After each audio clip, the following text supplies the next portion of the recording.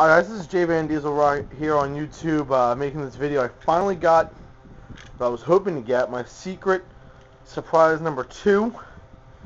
I don't have my tripod on me, so when I have to set the camera down to open the box, sorry to say I gotta do it for you guys. This is something, as you can see, UPS just sent it today. Yay me. I'm happy right now. Let me go ahead and open it. I stole the blade from work. Oh, that looks beautiful. That looks beautiful. Alright.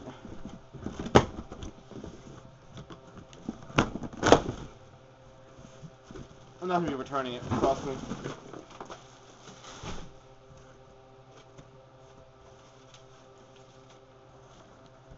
Everyone knows I got SmackDown vs. Raw last night. And what I got today is, as soon as I can get it out of the plastic, the styrofoam off of it.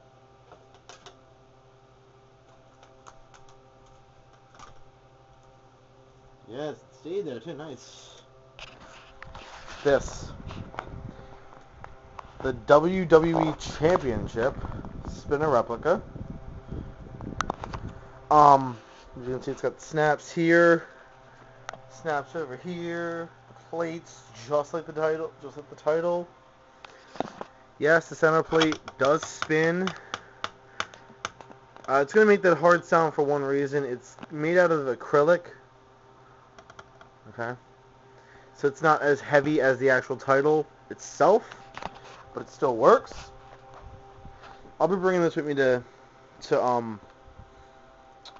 my job Friday for Halloween. That's part of my costume is John Cena. I have not yet played 2011. I will play 2011.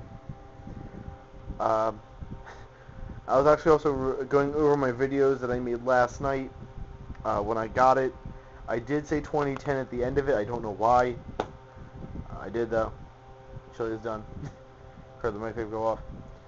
But yeah, this belt is pretty awesome. I like it. I'm glad the fact that I got it for at least $100. Of course, there's of course taking off the $13 from promotional codes and of course tax for the shipping.